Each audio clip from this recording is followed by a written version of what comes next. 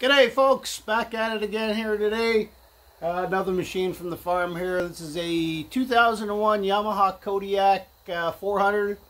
I think it's YFM400 FGWXYZ or something. Anyway, it needs a little TLC. Like I said, it's a 2001, so it's a 19, almost 20-year-old machine now. I'm going to put its first set of brakes on. The back started grinding a little bit there, so we're getting some steel on steel action. The fronts still work, but since we're at it, we're going to do both. This one's been in the family since new, so we know the maintenance history of it. It runs great. Just recently it started having a few other problems, charging system, and the carburetor needs a good clean. So we're going to get into those later, but for now, I got my helper here with me. We wanted to learn how to put brakes on a four-wheeler, so she is going to do the work while I stand here and supervise. Okay, first thing here obviously is going to be take off the wheel. Now this particular machine's got the solid axles. The newer ones are all independents and whatnot, but one brake for the whole back axle. In this case, it's behind the left wheel. Different makes and models have it different places. You can see it doesn't get cleaned much.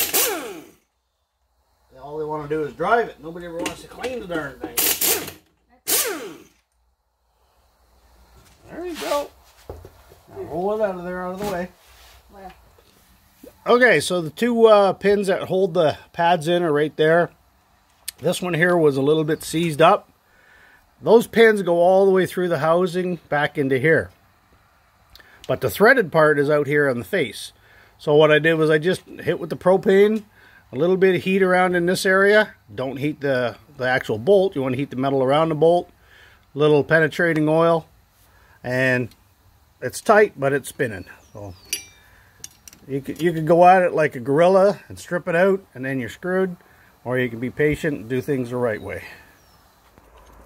Okay, so as it turns out, we've got a seized pin here, which explains why the brake wore so badly. All right, normally the caliper will slide back and forth in here. You can see I got the boot out of this side. It wasn't seized, but that side is. And what will happen is when they seize, the caliper can no longer move, so it puts all the pressure on one pad. All right, not a big deal. We'll unseize that, put some fresh grease in there. Okay, pins are out. As you can see, threads are on the outside here. The pin goes all the way through, and it gets exposed to all the dirt and rust, so they're pretty tight to get out of there. They do take a little bit of work, but just keep spinning it and just pull out gently with your fingers or a tool. Don't damage the threads. Don't grab onto it with vice grips or anything like that. It'll come out. Okay, so there's your pad. You can see here where your pins hold it in place. All right, once those pins are out, it basically drops out of place. And there's the back one, which was a real bad one. You can see how long it's been going because that one's seized up. Alright, so here's our pin. It's got the rubber part on it there. It's supposed to be greasy, and that is dry as a bone. It's got old dried grease on it. So what we're going to do here is we're going to use some penetrating oil. Drop it. Penetrating oil in the hole. It'll help loosen up the dried up grease that's in there. We're going to clean up both of our pins on the wire wheel, put in some fresh grease, and put this back together. Alright, took the pins over to the wire wheel, clean them up. You can see 20 seconds and they look like they're brand new just about. Okay, so before we can put this back in with the new brakes, we got to push the piston back to make room, because this will, as your brakes wear, this stays out farther and farther every time, so that your brakes, when you touch them, they're there, instead of having to touch them and wait for that piston to move an inch. Okay? Okay, so our piston's in place. We got our rubber boot back in, our dust cap. Same for the bracket. We cleaned up that pin, a little bit of grease on it. And it's got a rubber boot as well.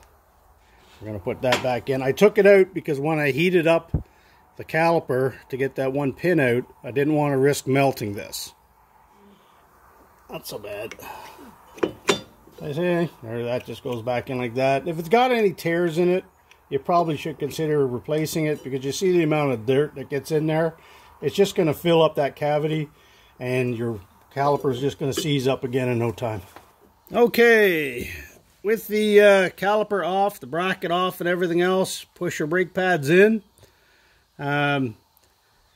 There's a spring up in here that you kind of got to push against to get the pins into place. Once they're in like that, you can tighten them down. But we're going to leave it for now. Okay, the bracket goes back on.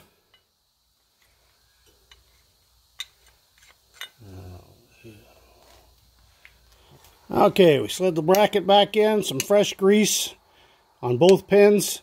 This one here has a flat spot on the pin that you have to line up with. There's a flat spot here on the bracket. Otherwise it won't go in flush. So you just got to turn the pin until you get it lined up. What do you mean by flush? Flat. So once that's in, you can put your lock back on here. And you don't got to do it tight. You can just put it on so it's there and you're ready to go. Leave a gap, obviously. Well, we should have plenty of gap because we pushed the piston in all the way. These will kind of be going crooked if you're not careful. So just give yourself a little bit of a gap and slide her back down over the caliper. Sorry, over the slide her back down over the disc. And put your little bolts back in. Okay, so everything's back in place, loose. Now we just have to tighten up all the bolts. I do the bracket first because it's going to be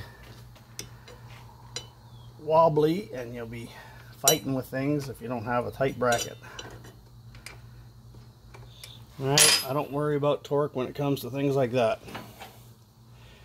Pins, they're in good shape. They were full of dirt. We just cleaned them up. And we'll screw them back in.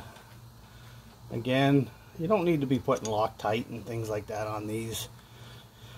I just put a little bit of grease on the inside so that the pads won't get all binding on there. Like, they were pretty rusty, so the pad didn't have the ability to move the way it probably should have. And lastly, alright, all tightened up, ready to go. You can see this pin here looks like it's right at the very edge, but once we pump the brakes a few times and the piston closes back up, that's going to come forward and it'll all work out in the end. Yeah, you can see there the piston's beginning to move and the brakes are now touching. Okay, you can see she's rotating quite nicely here, no problem. My helper's going to hold the brake down for me right now. And that's working perfect. And that is how you do the back brakes.